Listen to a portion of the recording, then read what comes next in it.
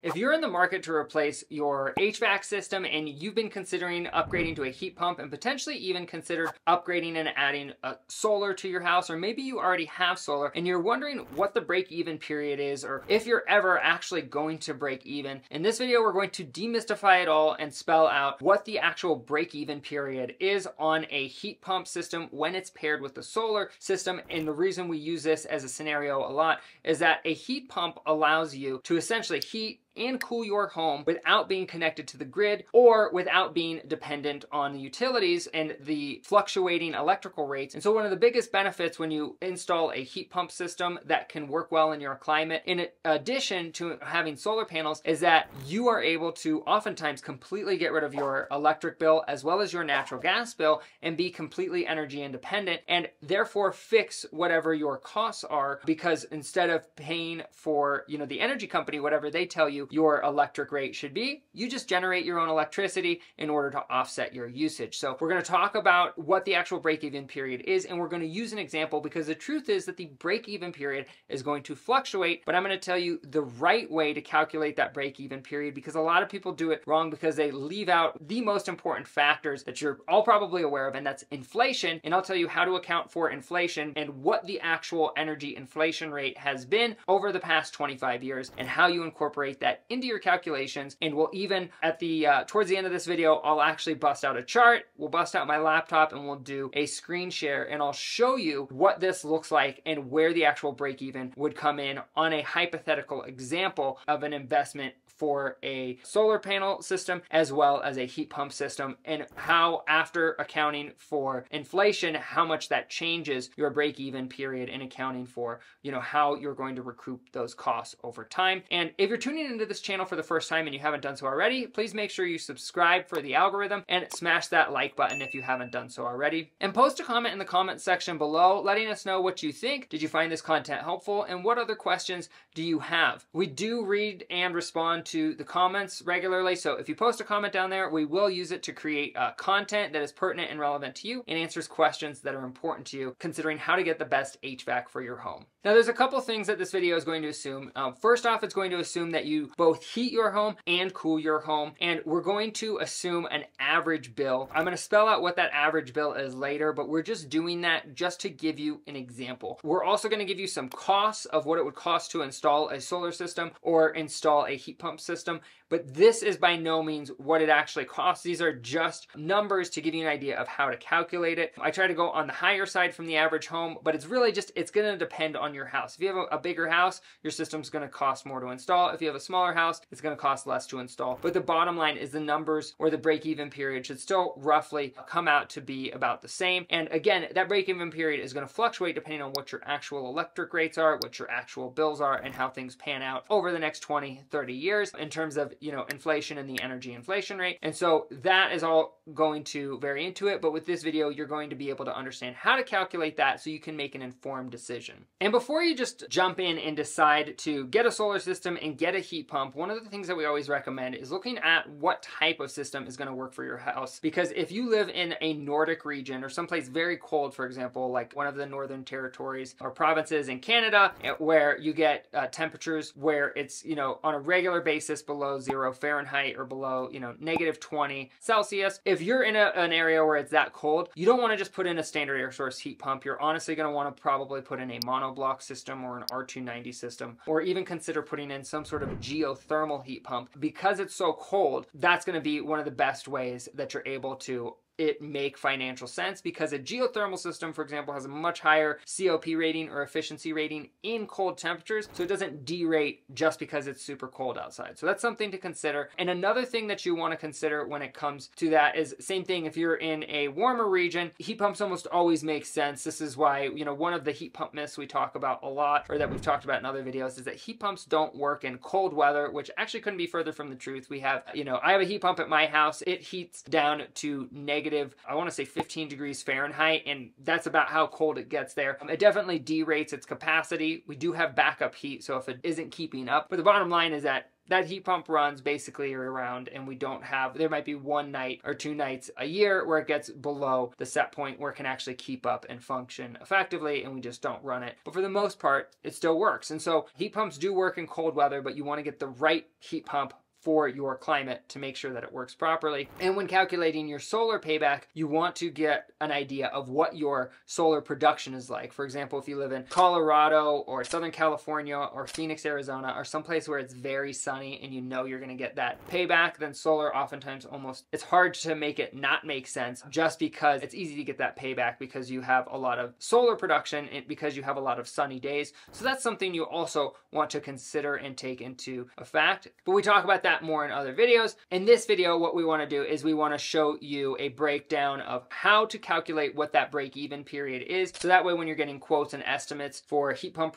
installation as well as solar installation, if that's something you're considering, you know what to look for and how to calculate that. So that being said, I'm going to go ahead and grab my laptop so we can take a look, and I'm going to show you a screen recording of what it actually looks like and how I kind of calculated some of these numbers, so you know how to calculate a break-even point or a break-even period properly when determining whether or not it makes sense to get a solar setup and pairing it with a heat pump in your specific situation. All right, so right now we're gonna be pulling up, this is a spreadsheet I actually made for you guys to kind of articulate an average bill, a break-even scenario based on something that would be pretty average for America in terms of most homes and what the average bills are. So I'm just gonna start off, I'm gonna show you this chart. Before you dive in and start reading all the different numbers on the chart, I'll explain how I kind of calculated this. But basically, we're starting with a starting monthly bill of $200. This comes out to about $2,400 a year for a monthly bill. This is not, or on an annual basis, and that's for a $200 monthly bill. So it's not a large bill by any means. That means that if you have, a larger system, this should scale accordingly. It's not, because your solar panels will cost more. Your heat pump will probably be more expensive as well, because you'll have a larger heat pump or multiple heat pumps if you have a larger home with higher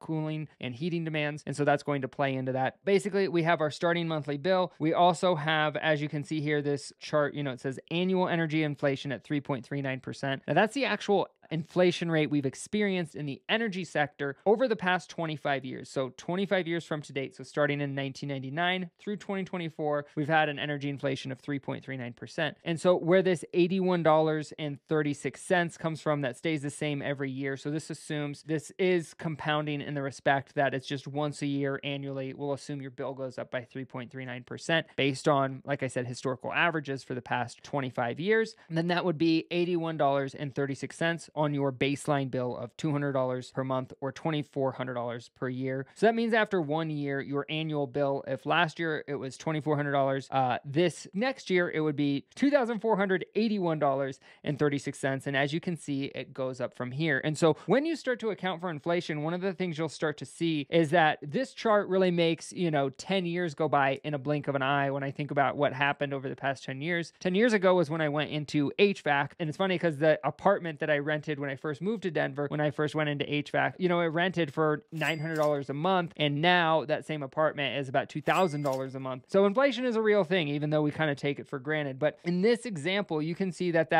after 10 years, your annual bill basically goes from $2,481.36. And then in that 10-year mark, we're basically at $3,213.60. So it's gone up $800, over that 10-year period. And if you fast forward another 20 years, you can see that that annual bill is almost doubled. It's basically about to hit $4,000 annually. So $3,945. And again, these are all based on average inflation data numbers for specifically the energy sector, because they vary by sector. So I'm not just using, the Fed's target inflation of 2%, because we know that's just a target. We haven't even hit it yet. So anyways, what this next column is that you can see right here, where it talks about cumulative bill. What cumulative bill is this is the bill or the amount of money we paid for energy basically to date since we've had the system and installed, assuming we switch to a heat pump, we put in solar panels, and then we offset our energy usage. So we're basically off grid, not dependent on the utility provider anymore. This means that, and you can see this is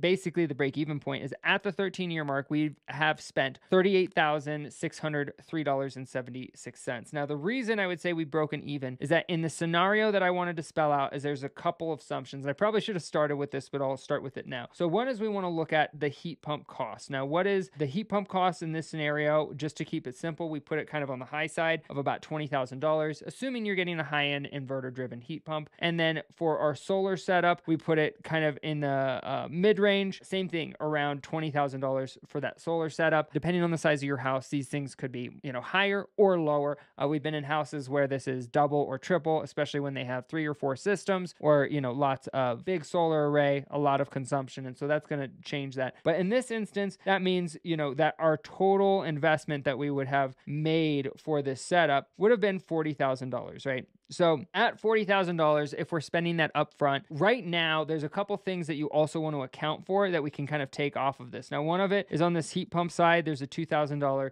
heat pump tax credit. There can be higher credits based on income, but the biggest thing is for people that are really looking to offset their taxes, you'll get a $2,000 deduction there. And then you get 30% of the solar costs. So if you spent $20,000 on solar, this would actually be $6,000 in addition. So basically this $40,000 investment actually, after the tax credits, becomes $32,000. So this is really the number that you want to look at more than the $40,000 because of the incentives that are available in the marketplace right now. But I'm just pointing that out. Like I said, even if there was no incentives, you can see that right here at this 13-year mark is about where we break even. When we account for the tax credits, you can see that you break even basically by year 11. And then the reason that this is important is because for this exercise, we assume basically a 20-year life cycle. Most systems, and this is going to vary when it comes to HVAC, your replacement might be, 10 to 15 years if you're in a climate where you use it a lot, especially for cooling. If you're looking for a place like Houston, Texas, right? Or Dallas, HVAC is running,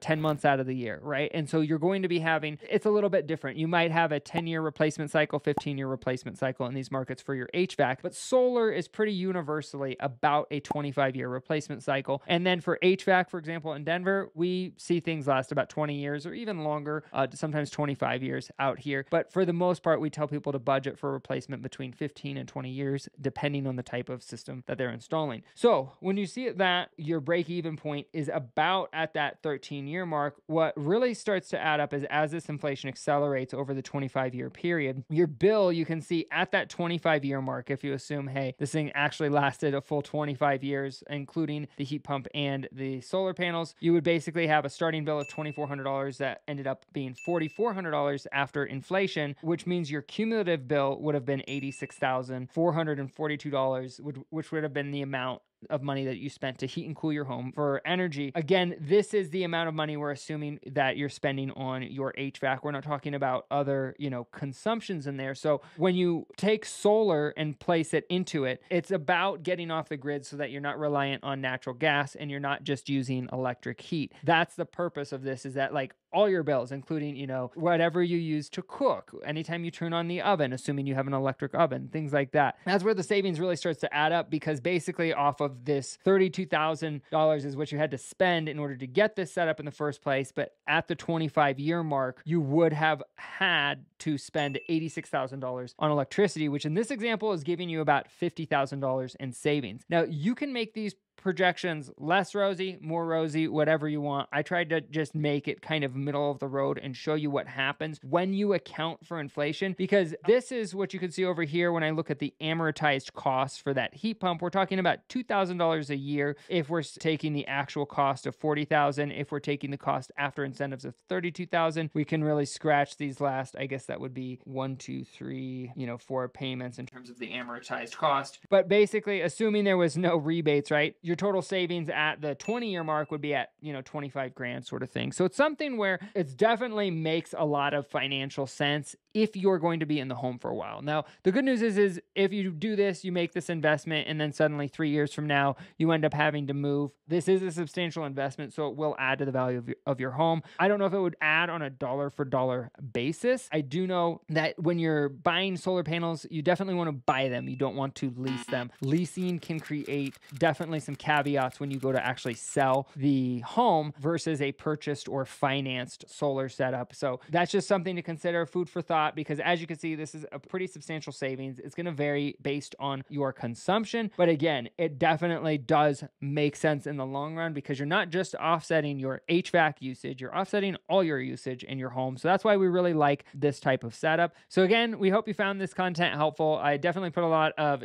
time and thought into this to make sure that I was putting out a piece of content that was relevant to you. So if you did enjoy it, please make sure you smash that like button and subscribe to the channel if you haven't done so already. And if you happen to be in one of the areas we service, like Denver, Colorado, or Phoenix, Arizona, you can actually schedule an appointment with us for free. We come out for free for all first-time customers, whether that's for a service call or annual maintenance, or if you're just looking for an estimate for system replacement. And there's actually a link in the description below where you can actually schedule online at your convenience, as well as an up-to-date list of the cities and states that we service, so you can stay up to date when we start servicing your metro. So we hope you found this content helpful, and if you did, please make sure you smash that like button and subscribe to the channel if you haven't done so already. And as promised earlier, there's a few videos popping up on the screen that YouTube thinks you should watch, as well as some videos about some of our favorite inverter air conditioners, so make sure you check those out, and we will catch you on the next episode.